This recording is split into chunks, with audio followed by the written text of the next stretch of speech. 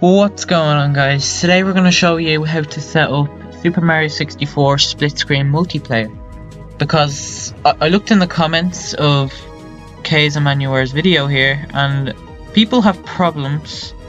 Like, some people know how to set up because they're smart, but some people are still having issues, and I'm hopefully going to show you guys how to resolve most of them in this video.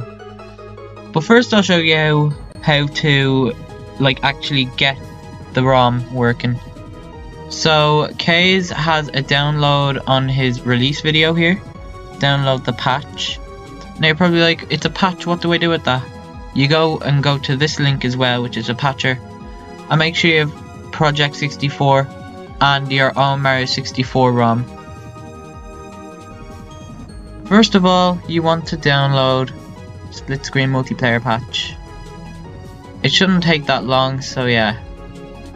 See, it just took me seconds. It will download down here. Now what you want to do is go to the patcher site that Kay's has linked. You want to go to ROM, and then go and find your Mario 64 ROM.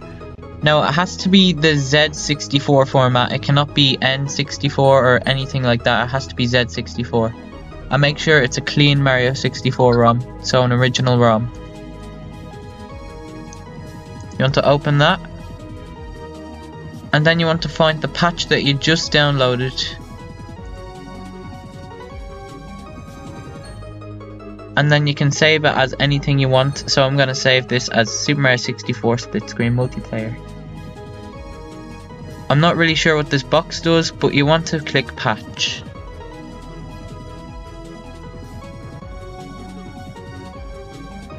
Now, as you can see, we now have a ROM down here. We can now open Project 64 and make sure it's the latest version. For me, it's 2.3.2.202. Go to Open ROM and select Split Screen Multiplayer.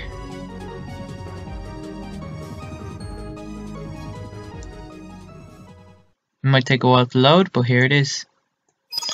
Hey, Mario! Hello! Now, as you can see, everything's working all fine. You can go and select the file, and boom,